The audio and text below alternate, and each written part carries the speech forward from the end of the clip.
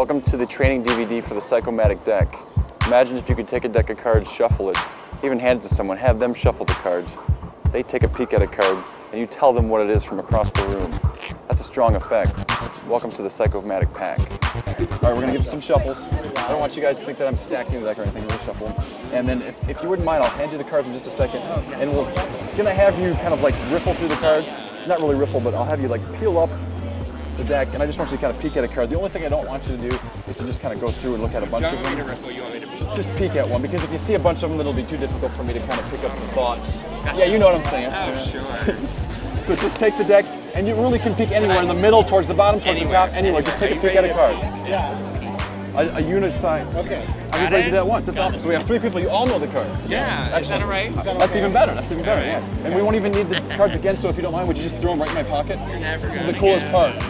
They just go away. Now just think about the card.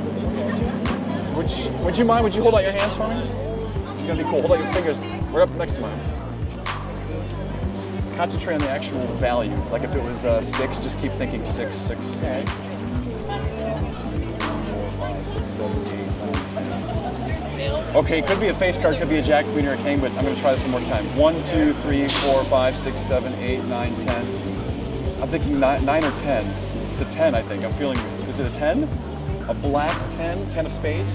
Yeah. Wow. Yeah. High five.